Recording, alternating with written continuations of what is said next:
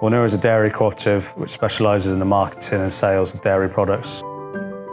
Our culture is founded on innovation and collaboration, and we work with our customer partners to realise their ambitions.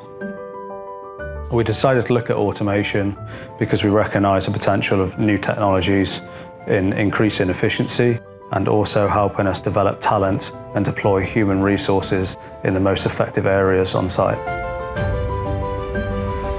We looked at palletizing as the first area to explore automation due to the number of human resources needed. If we can automate that task, then those resources can be used elsewhere. There's a health and safety aspect as well.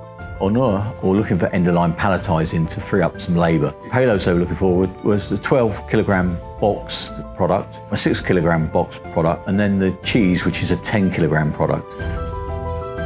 Manually loading and unloading product leads to potential repetitive strain injuries. There's lots of reaching, so you've got to get down low, you've got to get up high to palletize manually. It's an application where it's quite tough to hire people because it's a repetitive task, low skill. The turnover for the employee is quite high, and it can be a real challenge. For most of our customers, they will automate the palletizing, and the people that they free up will be assigned to a higher value task. The challenges with palletizing the dairy products in the film are the film can become quite slippery, and compared to doing cardboard boxes, which is quite a flat surface and uniformed, the dairy products can come in different shapes and forms. When we were looking to find a solution, we searched for a few suppliers, but they didn't offer the collaborative robot. It was more of a robotic palletizing cell, which means the human interaction would have been completely guarded off. It's important to have the option of people to be able to work around the Cobot due to the nature of the product. We pull out on pallets quite regularly. We got in contact with RAI UK and Robotiq, which helped us find a solution. What we do is basically we build a solution all based on the universal robot. The robot is a tool that can be used for any kind of application, but we develop a software level that's dedicated for palletizing.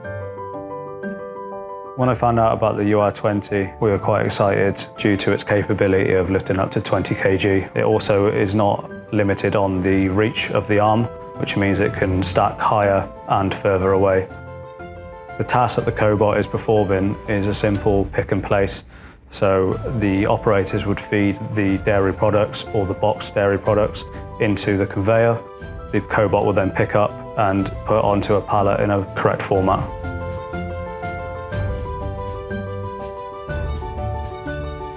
Having a solution like we have, it means a visual setup. So you don't need to program lines of codes. You will just open the palletizing interface, enter your new box dimension and weight and the pattern, and then you just press start and the robot will do everything automatically. The process of working with Universal Robots, RAI UK and Robotiq has been quite smooth. We've had regular updates throughout the process. They've done a lot of trialing and fed back at every point.